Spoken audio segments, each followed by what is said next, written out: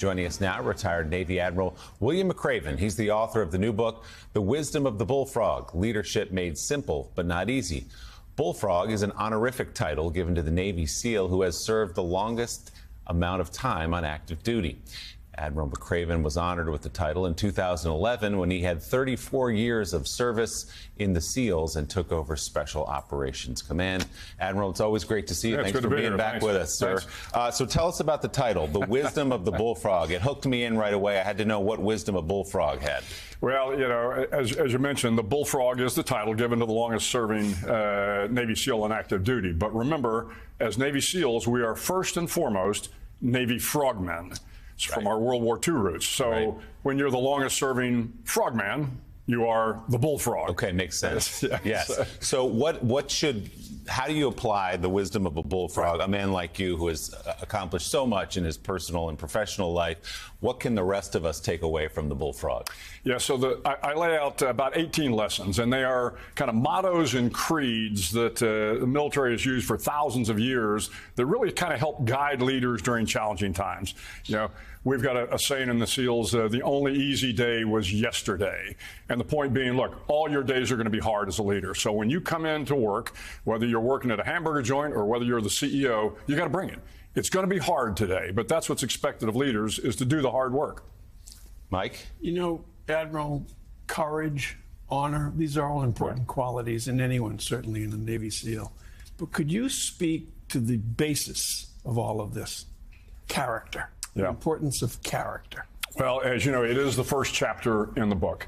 And I've always said, look, there are a lot of captains of industry who have made billions of dollars and changed the world. But at the end of the day, the rank and file are looking for leaders with character, leaders that are trustworthy, that are honest, that respect people. That is the foundation of every great leader I have ever worked with. Now, we're all human. We all have our foibles. We all make our mistakes.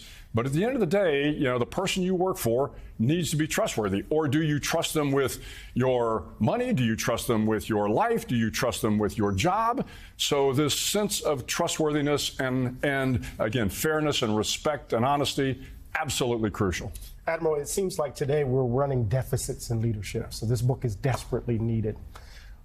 Explain to me this chapter. Shepherds should smell like should smell like the sheep. Yeah, this is actually one of the few quotes that isn't a military quote, and it's from Pope Francis when he said, "A shepherd should smell like his sheep." And the implication is, if you're a leader, you need to be out with the men and women that you are leading. You need to be on the factory line. You need to be in their cubicles. You need to be, you know, in the foxhole, so to speak. You need to smell like the people that you're leading, or you will have a tough time making the right decisions on their behalf. So get out of your office.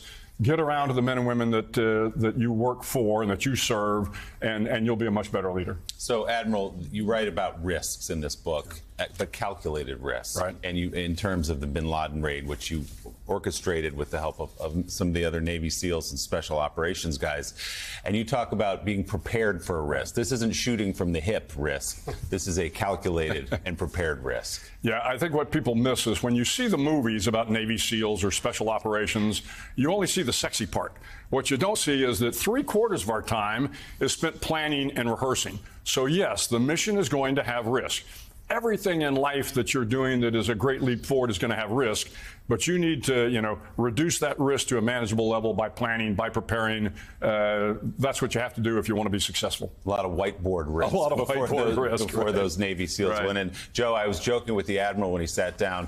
His best-selling book, Make Your Bed, which says start the day by accomplishing a small task, has been very useful when you have a 13-year-old son and you say, the guy who got bin Laden wants you to make your bed. Yes, exactly. It certainly is. And I had a chance, I was so taken by that book, I had a chance after reading it to talk to the Admiral, and he reminded me, he said, well, you know, we met back in 2000 when you were a member of Congress, and I was escorting you around Coronado. I said, oh, my God. Oh, my God. Was I okay? You were great. He said I did not embarrass myself, so that was good. So there's a line from a recent interview, and I relate to it very well. And I know Mika said she did too. Yeah. I was never the smartest guy in the room, so it was easy for me to write this book on leadership from that point of view. And, you know, it's so interesting.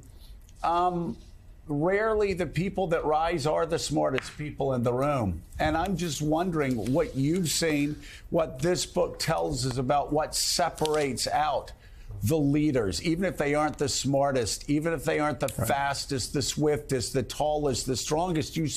You wrote about this some, of course, about some guys getting through the SEALs training camp and make your bed.